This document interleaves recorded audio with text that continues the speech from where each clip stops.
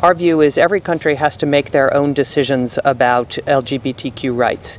In the United States, we probably have a different position, which is we view LGBTQ rights as human rights.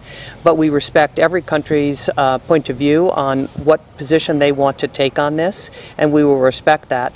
But of course, our democratic values and the way we feel is different, and that's okay.